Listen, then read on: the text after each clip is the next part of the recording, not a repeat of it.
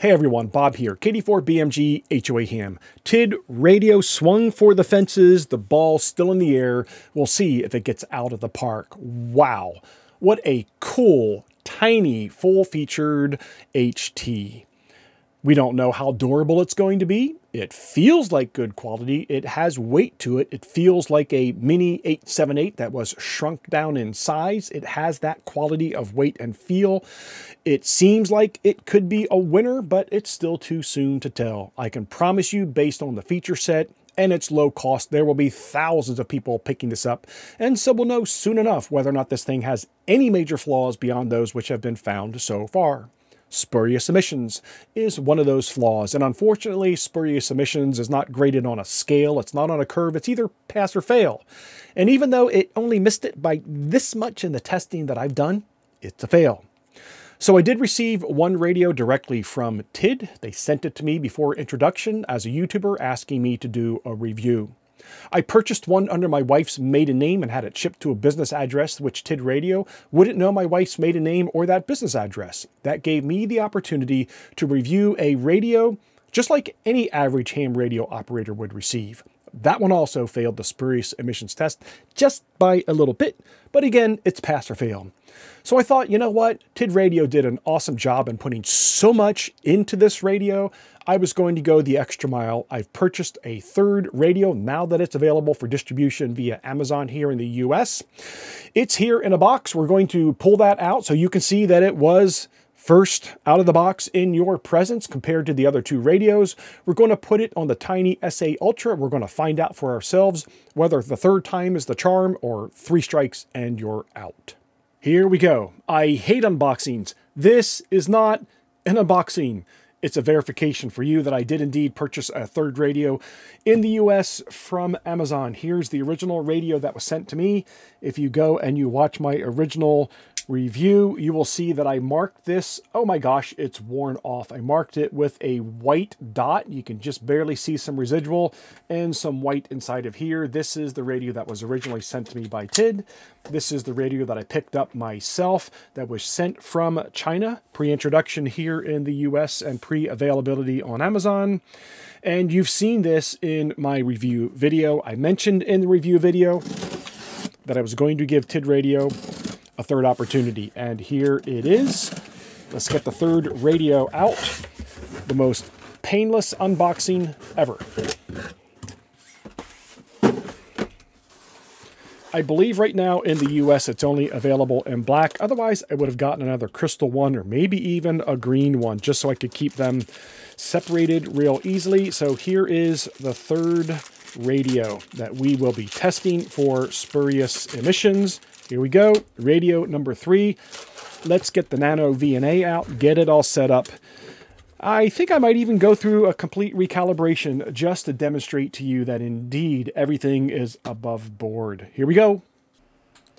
My Tiny SA Ultra was initialized and calibrated prior to the review of the TD-H3, but since we're going to go the next step here and test a third radio as well as some other well-known radios, I thought why not go through this again just to verify for you that we do have a unit that is completely calibrated and giving us accurate readings. We should see very similar readings, if not exact, in this video as we did the prior video. It is kind of fun to watch this when it's sitting on your workbench in front of you. Watching it on a computer screen, maybe not quite so fun, but it's happening quickly, and before we know it, we'll have the opportunity to calibrate it in the range in which we tend to operate our Tiny SA Ultra, and that's what we're being asked to do right now, calibrate it to this range. Now it's going to send signals from the top port down to the bottom port so that it calibrates itself in all the various tests that it can perform. I'll go ahead and speed it up to the end, and we'll be tapping that screen to move on and start our tests momentarily. I'm zoomed in as tight as I can get so you can see everything that's happening on the screen of the Tiny SA, and I'm using my iPhone as a timer just so you can see I didn't stop this video and do any trickery with the testing that I'm performing here. It takes a couple of seconds for the Tiny SA Ultra to settle down once you key up. And by the way, all of these radios are being keyed up on the same frequency 146.520 on high power. Now I'm just pausing the reading so I don't have to continue to hold down on the PTT button. This first radio, this is the one that came from TID originally. The marker 2 is at 39.9 dBm, so it fails, and then it also fails against the requirement of negative 16.02. It was only negative 9.3. On radio number 2, this is the one that I purchased myself using my wife's maiden name and shipping to a business address because I just wanted to get a radio like any other ham radio operator would receive. Once we pause the reading here, we're going to see another fail. On the original requirement, it is 40 dB down from, that's marker 2 will be 40 dB down. It's down 51.4, so we're good there. It passes, but it fails with only negative 14.7 versus the requirement of 16.02. So let's go on to that radio that I just picked up from Amazon. How did that radio do? I had high hopes. I was really wanting this to be the radio that passed the requirements so I could be operating completely legally. The others were marginal. I wanted this one to just knock it out of the park. Well, it knocked something out of the park, all right. And once we see things settle down here, I'm just happy to get rid of the menu. You're going to see that marker number 2 was only 26.2 dB down from the fundamental. So it fails there massively, and then it fails even more massively on requirement number 2. We were a positive 6.4 versus the requirement of negative 16.02. Big fail. Okay. You can see all the radios were connected with BNC connectors, so I could quickly take them on and off the tiny SA. But the readings on the first 2 radios, if you look back at my original review, I didn't use BNC connectors. It made absolutely no difference in the readings. It's still a fail to the same magnitude as it was originally. Let's key up on our Anytone 878. And let's see how many markers we have to determine if they pass or not on this particular radio.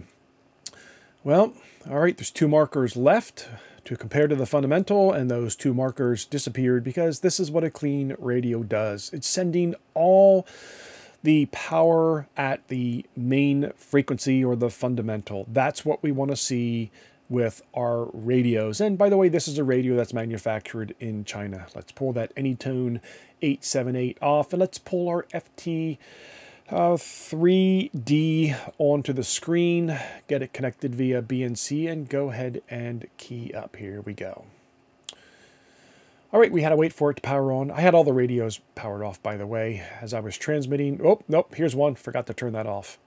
It might be connected to a dummy load, but it's still sending a signal out. So here we go with our FT3D. And let's see where we are on our additional markers beyond the fundamental. And just like the 878, there are no markers. All our power is going to the fundamental. That's what a good radio looks like. Good gear deserves to be protected, so we're going to put that tiny SA Ultra face down in that rubberized coated protective watertight case. It's a Pelican case, and in go all the cables and connectors so nothing gets damaged, just waiting for the next test to be done. I'll leave links in the description below. Well, I was much happier before I opened up that box from Amazon and put that on the tiny SA Ultra.